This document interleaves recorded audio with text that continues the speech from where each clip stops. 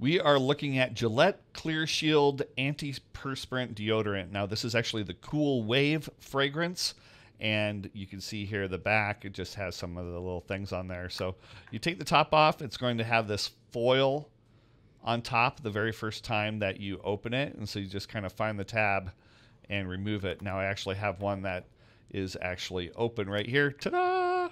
And you can see that it does not have the foil. And so you actually just twist the bottom here, and the deodorant, the gel, comes up here through the top. You can kind of see right there. And if you don't want to use it, then you could actually just put the lid on, and it'll actually just kind of keep it there. So I chose this a long time ago. I've been using this probably 20 years because other ones, including Gillette, just weren't working as well as I thought they should.